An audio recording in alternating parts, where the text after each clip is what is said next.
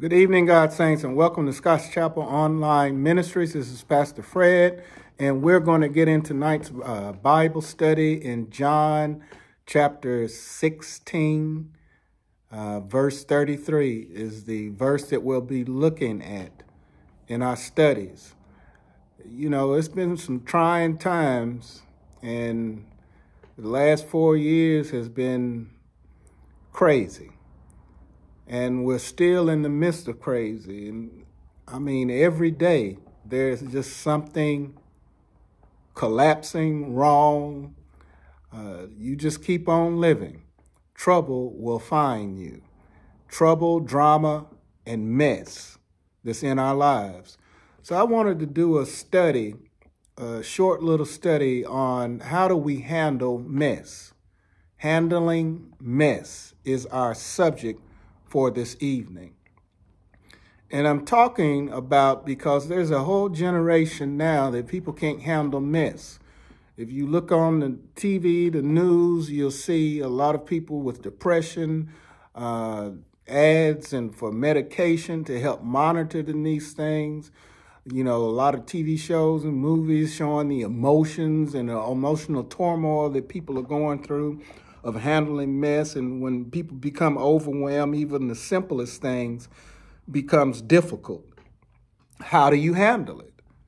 What do you do in the midst of madness? What do you do to hang on by a thread?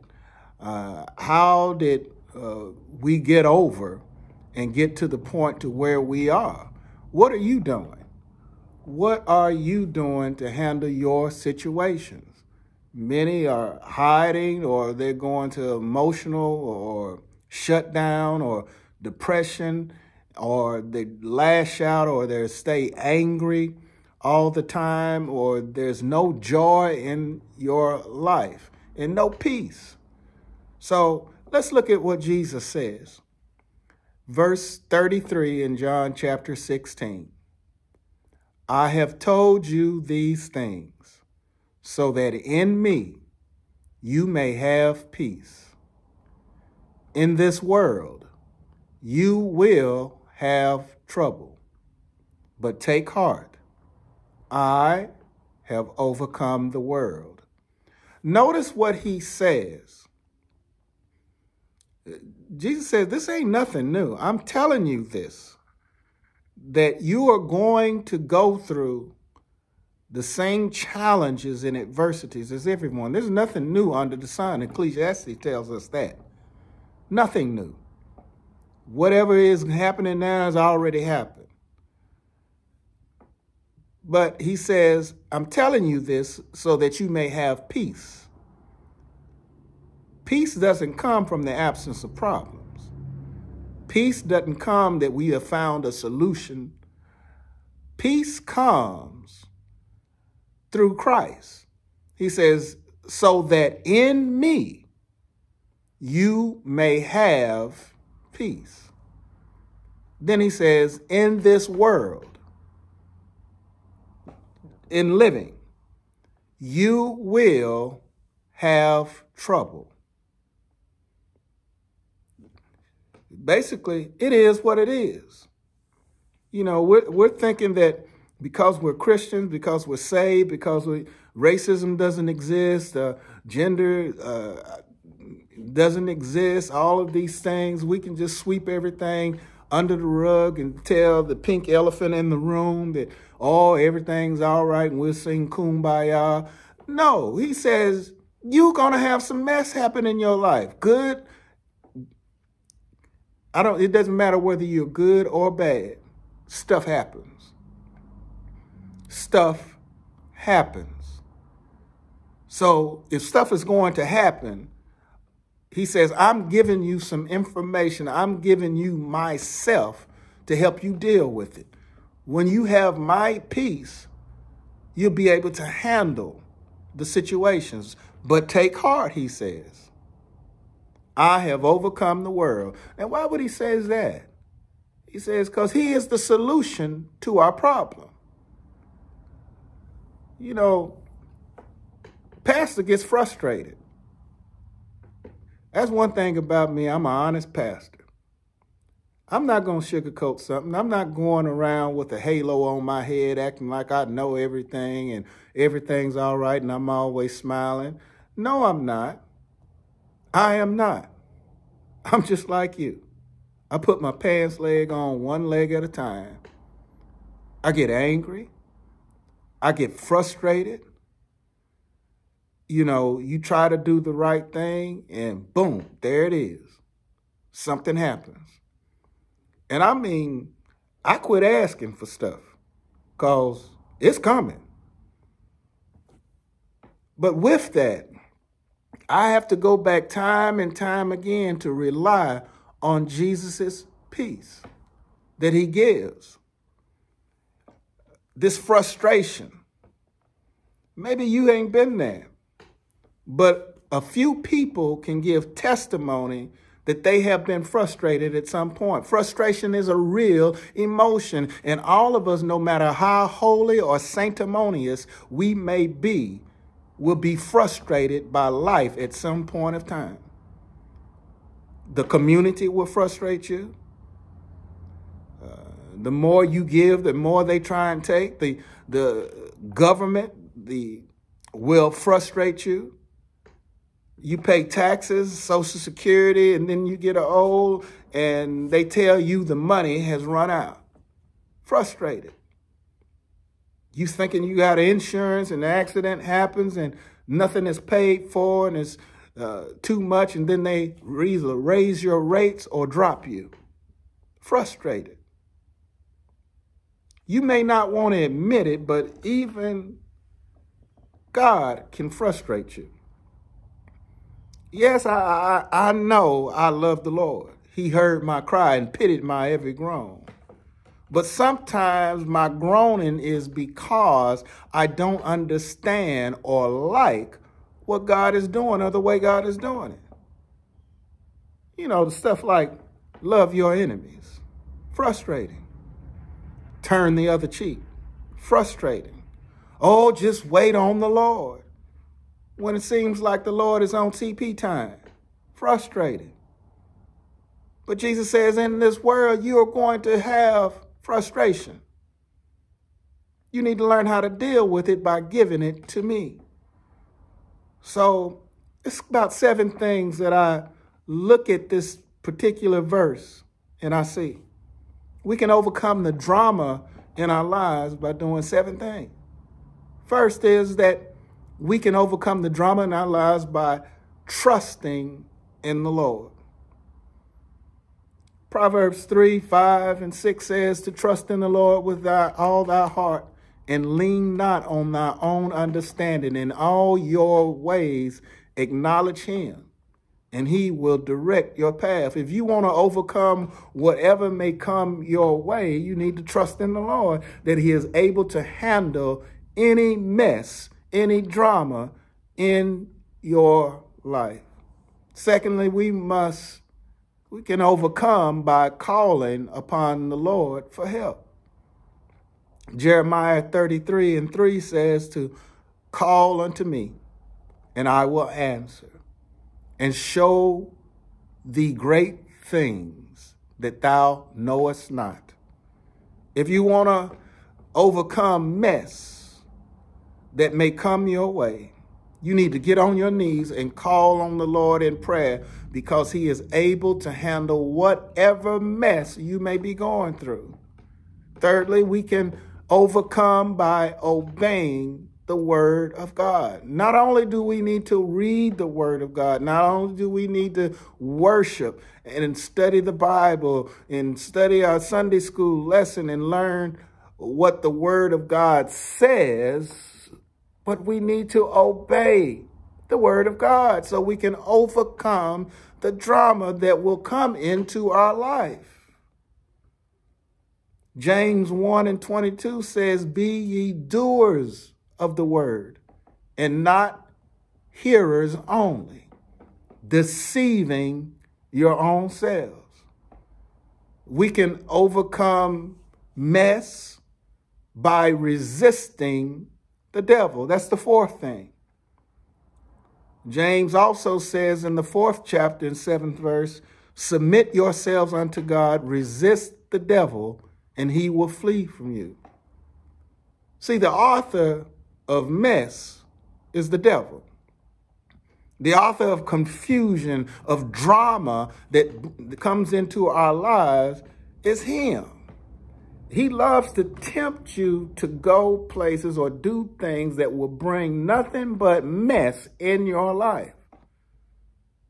When we are tempted by him to sin, we need to submit to the Lord. Calling on Jesus, praying, helping him, asking him to help us to overcome the temptation that the devil is trying to place on us. I don't care who you are. You can get to a point of frustration. You want to cut somebody out. Amen. You might not need him. I need Jesus.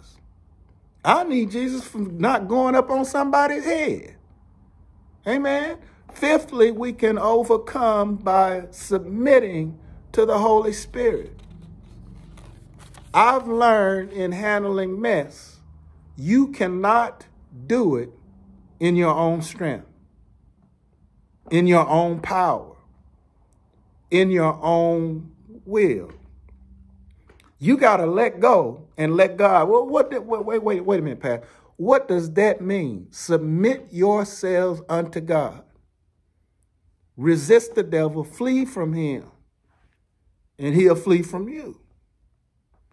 I have to submit. Romans 1:12-1 says, and so, dear brothers and sisters, I plead with you to give your bodies, to submit your bodies unto God. Let them be a living and holy sacrifice, and God will accept you. A surrendered life is all about trust. Do you trust God enough with your life to just let go? Let him do it. If mess is going to happen, mess happened to Jesus. If Jesus had to go through mess, what do you think you're going to have to do? He went through the same junk that we have to go through. He said, I went through this so that I can give you power and peace to move through your tribulations, move through your mess. 6, we can overcome mess by letting go of certain people and things that bring nothing but drama in our lives. 1 Corinthians 15:33 says, bad company corrupts good morals. Bad company. It's some things we just got to let go. You know, fire does not want to hang out with water. Light will not hang out with darkness. You know, if you are trying to do the right thing, you can't hang around crazy people. You got to let them go. You got to get rid of that mess. If you're hanging around folk that don't want to be nothing, ain't about nothing, ain't talking about nothing, ain't going to do nothing, why are you with them? Why are you around them? Light does not have anything to do with darkness. All that darkness will do, all those people will do, is bring bad mess into your life. Let it go. You know, I'm old. I am old school and old. I remember this R&B song by Teddy Pendergrass. I think you better let it go. Looks like another love TKO. You better let that mess go. Let those people go. Let those situations. There are some things and some habits that need to be laid aside if we're going to be able to overcome the mess that comes in our lives. Anything or anybody that hinders our relationship with Christ brings nothing but mess and steals our peace. And we allowed it to happen. It's just like you left the front door wide open. Get them out. Get rid of it. Let it go. And lastly, we can overcome mess by receiving Jesus into our lives. We receive Jesus into our lives by repenting of our sins.